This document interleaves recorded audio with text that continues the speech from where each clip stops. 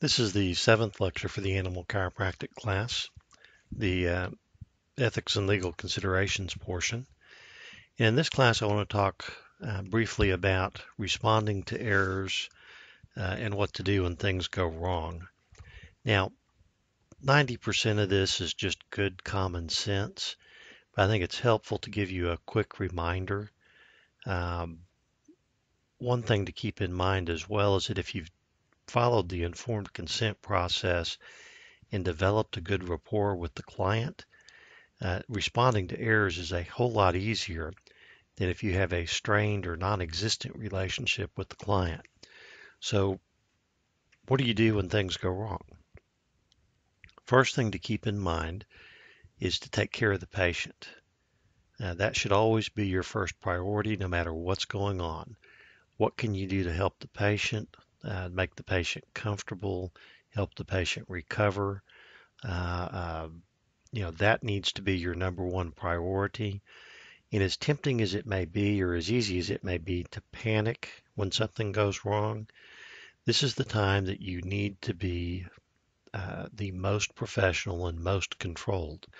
You've got to keep your emotions in check.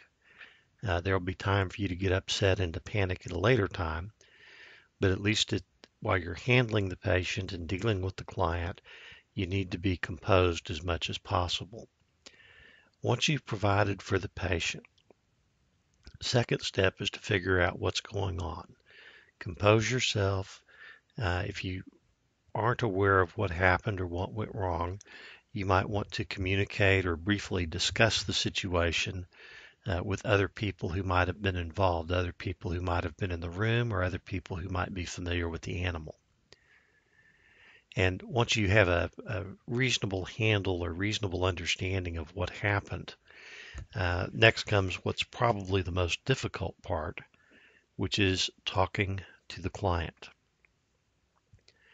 It's important to tell the client what happened, be objective about it, be caring about it. Don't exaggerate what the prospects are. Be honest about what the likely prognosis is. If it's appropriate, you should apologize. Now, if you're covered by malpractice insurance, you may want to confirm with your insurance carrier that they're okay with you apologizing. The reason I think it's important to apologize when it's appropriate is many times the client is looking for nothing more than an apology, looking for the person who made a mistake to accept responsibility for that mistake. In that situation, that apology may prevent the client from going to see a lawyer or pursuing a malpractice claim. But if you're going to apologize, make sure you understand how to do it appropriately. Okay, there's a big difference between saying, I'm sorry this happened. That doesn't accept any responsibility for what happened. Or I'm sorry this mistake happened. That gets a little bit closer because you're acknowledging that a mistake occurred, but you're still not accepting personal responsibility.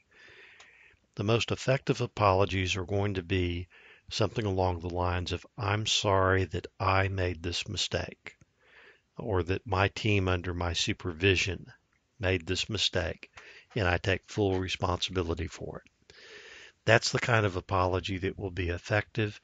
But again, you want to confirm if you are covered by malpractice insurance, you don't want to make an apology that is going to make it more difficult for them to defend the case if they think there is a defense. Once you've told the client what happened, discuss what happens next. What's the plan of care for the patient? What follow-up is required? What recovery is required? What do we do as far as our next steps?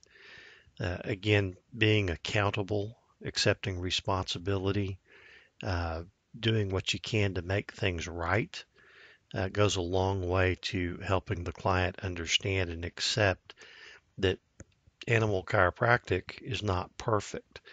Like any kind of health care, sometimes things just go wrong.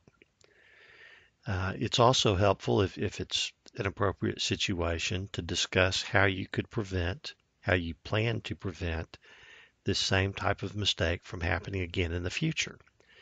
Now, sometimes, for example, surgeons will sometimes amputate the wrong limb. So the doctors figured out that one way to prevent that is to have the patient right on the limb that's supposed to be operated on, that's the right limb, or that's the right side. And that prevents the surgeon from getting so busy or careless or occupied that they forget to check whether they're supposed to be working on the patient's left side or right side. So something as simple as that, in explaining this is how we're going to prevent this from happening again in the future, can go, again, a long way to helping the client understand that you are accepting responsibility and that you're going to make it better in the future. Some guidelines for making the disclosure: choose a quiet place. Certainly, if you're at a livestock show, you don't want to be doing this out in the open where everybody can hear and observe the client's reaction. You want to do it in a place where there's no distractions. If you have a cell phone, turn it off. We've all been in conversations with people where they have their cell phone face up, and you can kind of tell that every time there's a text message, they get distracted and they look away from you.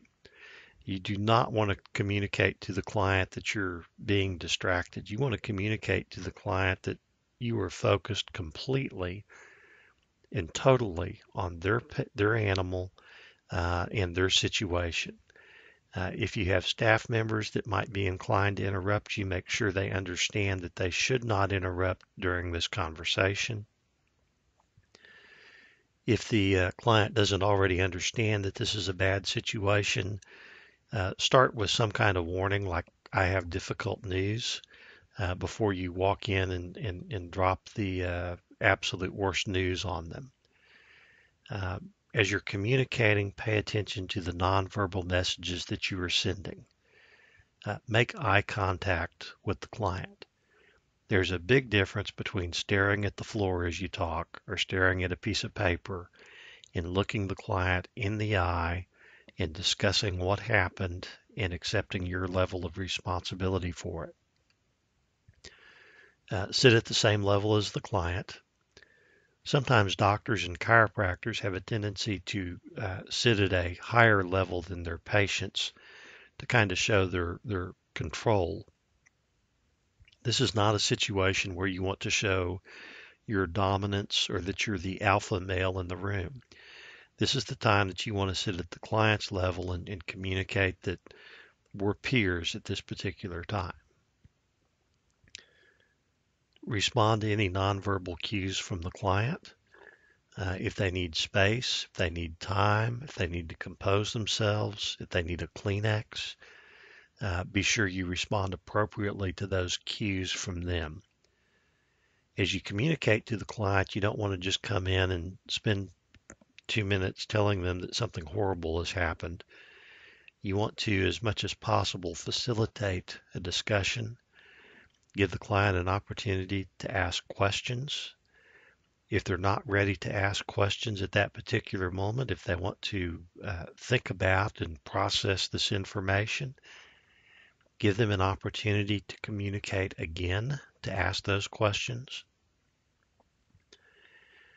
Finally, you should also be sure and discuss with the client, when are we going to talk again?